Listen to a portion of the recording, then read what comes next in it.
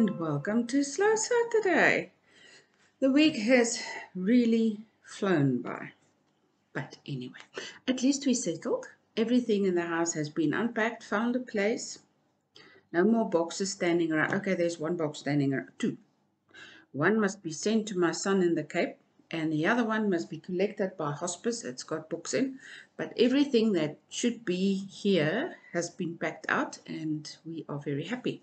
I'm just waiting for a new desk, which will be delivered on Tuesday, and then I will have a nicer workspace. And then I will have a table that I need to get rid of. One of those. Okay, so what have I been doing this week? I've been knitting in the evenings. The stripy garter cardigan that's still in need of a name is nearly at the split between the body and the sleeves. We're nearly there.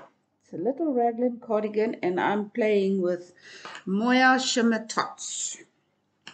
These little tot balls are just 10 grams of each color. Why I decide to do things like this, I don't know. I always start with something variegated or something stripy that really makes it complicated, and yet I so enjoy it. Anyway, so the challenge here is that the rows are getting longer. It's a little top-down garter cardigan, so I didn't want all the stripes to be the same width. So I am being very innovative, blending the colors. In this purple stripe, I blended in 3 different balls of purple, and I'm currently blending 3 different balls of this light. If I hold it like this, you can see it's different shades, but this light turquoise greenish color is blending much better than the purple, but I couldn't care. I still like it, so I'm blending them to make broader stripes. Okay, so I did, however, order a few balls of one color that I want to use for the ribbing down and the edges on the sleeves, and so just to give it a nice finished look, but the rest of it is all tots.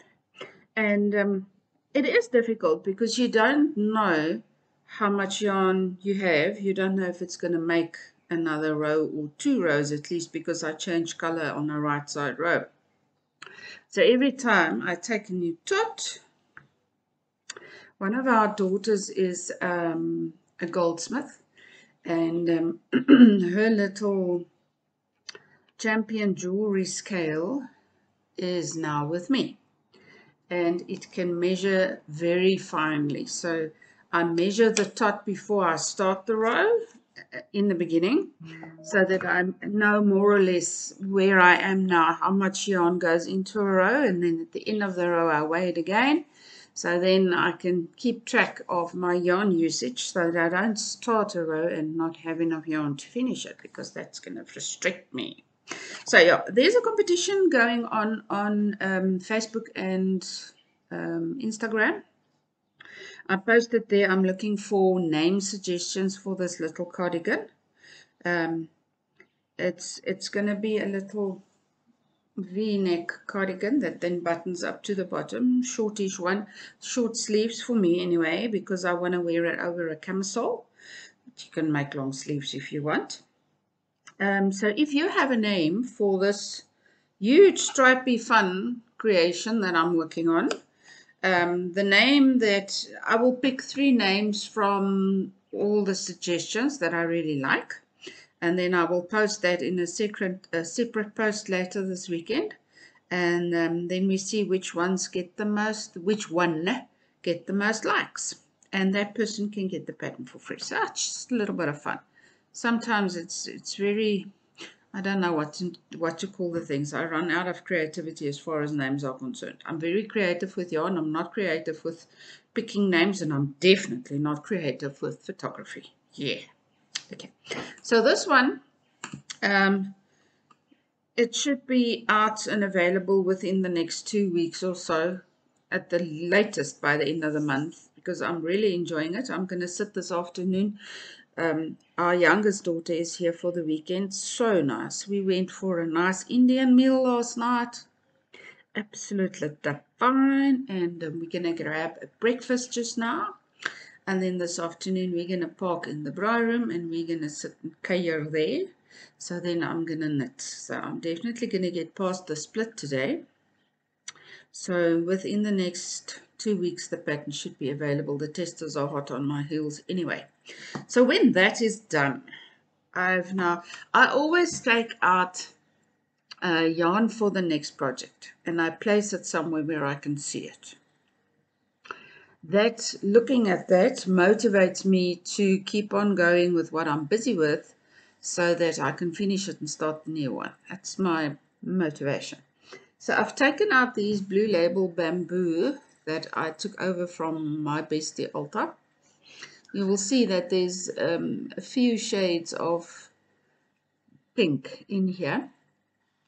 I don't know what it's going to knit like. I've never worked with it before, but it's quite a low twist. I see it's quite a splitty yarn, but I think I'll be fine.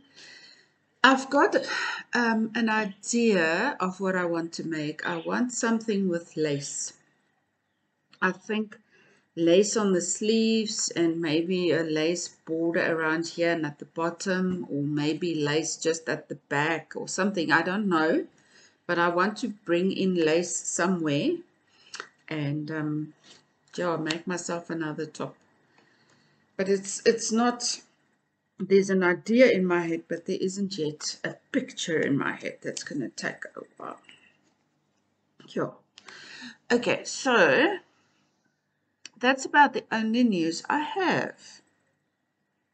Yeah, the lock cabin patches is the design for the blocks have now been done. The testers are still testing. It's only the border that needs to be done.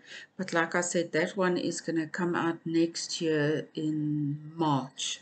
We're going to start the crochet along for the lock cabin patches.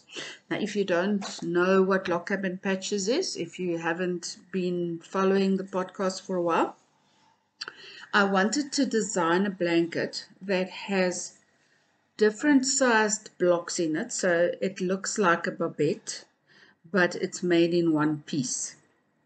It was quite a challenge, but the idea I had worked out just fine, so it's looking lovely. Different colors, different stitch patterns, different sized blocks, but all done in one piece in a lock cabin fashion. And I'm very excited about that one. I think it's going to be absolutely marvelous. So, okay. By the time I see you next week, maybe I can show you a finished garter cardigan. You never know. Sorry for missing last week. Last week was the last weekend that we were really motoring in this house, trying to sort everything out and get a place for everything. And I'm so glad we're done. Moving house is really traumatic. Goodness me. And it's a lot of work. And you know, we're now at the age where the children are all big. They've left the house. So there's not extra hands in the household that can make the unpacking a bit easier. We don't have full-time domestic workers or anything like that anymore. So it was all up to us. And what happened last week is there's an area outside here that my husband wanted to put all his tools. It's a little space between the outbuilding and the house. He wanted to put a roof over there so that he's got more space. And I actually helped him last Saturday to get the beams for the roof up. And we're going to put the roof up today. So then he's got space for his tools. So last Saturday was just, I was the handyman's assistant and it just ran away with me. So today we're going to go shopping. We're going to have a nice breakfast. We're going to have a slow Saturday because everything in the house is unpacked. It's the first slow Saturday, real slow Saturday in a long time. Okay. You must have a fabulous week. Give me a suggestion for a name for the garter cardigan. And yeah, I hope I can get a picture for this one soon. I really like the feel of it. I think it's lovely. I think it's going to have a very, very nice drape to it. So, yeah. I'll see you next week.